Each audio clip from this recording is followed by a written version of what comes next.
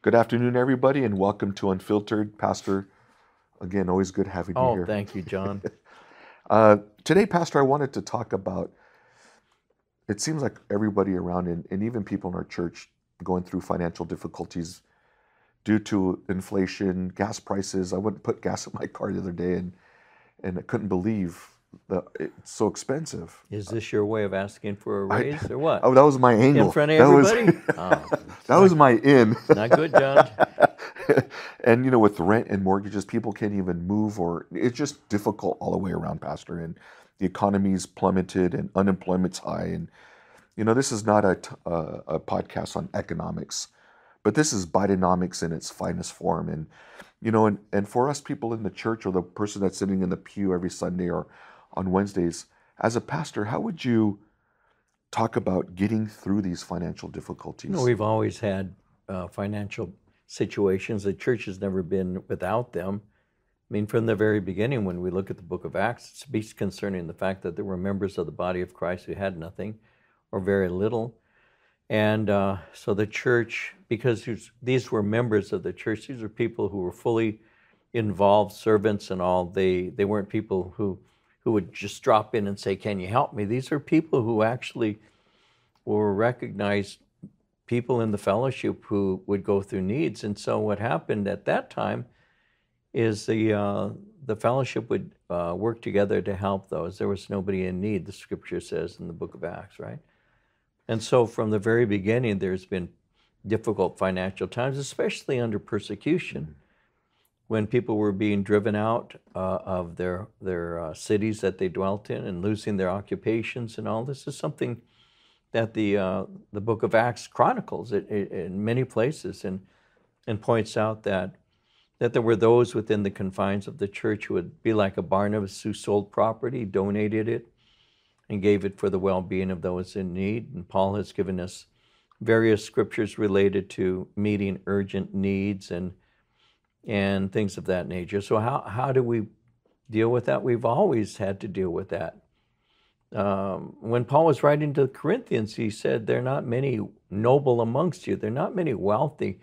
There are not many mighty. There are not many people who are of the higher financial streams in your fellowship." So what do? Well, you learn to live with what you have, by and large. That's something that I, as a boy growing into a man, had to learn from my father and his example. You don't spend money you don't have. You don't go places you can't afford. You learn to do with what you have, and you do the best that you can. You do something that many of us do. You budget. You put away this for that, and you live the best that you can. And if it means you don't live in the way that you'd like, having a nicer home or a better car, which is, there's nothing wrong with the desire for either of those. It's just living within your means and doing what you can, and seeking the Lord as you're faithful to Him, as you serve Him. And I had to learn that myself, and I still practice that, John. When our church first was birthed, we didn't have, the old saying is, two nickels to rub together. We didn't. We had a house payment. We had a vehicle payment, insurance, upkeep, gasoline, you name it. We had all that. We still do. We have different payments we make. And I learned very early to live on what I had, not on what I wish I had. And so I don't know that we can ever really look to man to provide for us. I certainly don't believe that we should be those who go to the world to say, support us. We need to go first and foremost to the Lord and seek Him. We need to check our hearts to see where we really stand with Him. Those are things that are prerogatives. And we need to do with what we do have. And I don't look to the government as being the one who supply my needs. My God shall supply all my need according to His riches and mercy in Christ. So I rely on the goodness of the Lord and the faithfulness of God's people. People don't understand that pastors, if they're full-time servants of the Lord, they actually rely on the generous support or the faithful giving of those whom they serve. Mhm.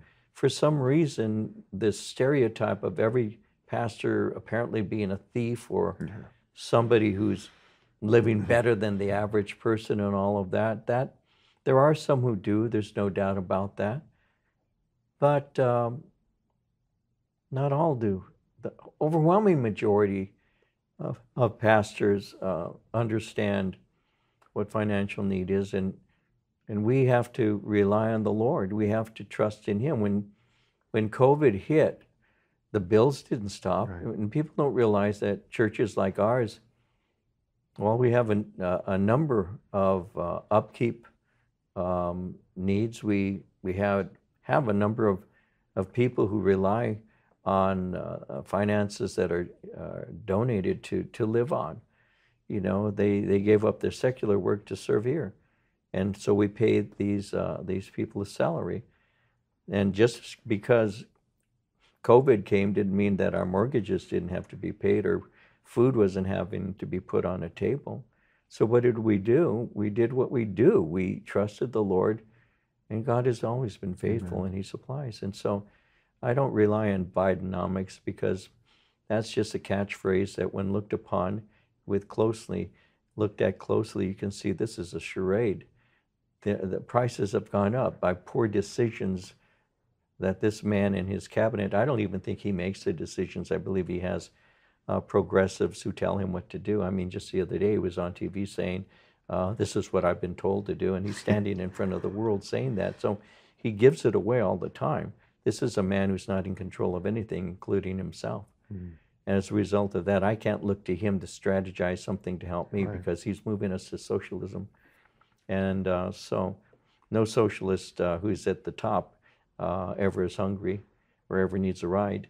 They always make the money off the people, and people who have to suffer. So I don't look to man, I look to God. Amen.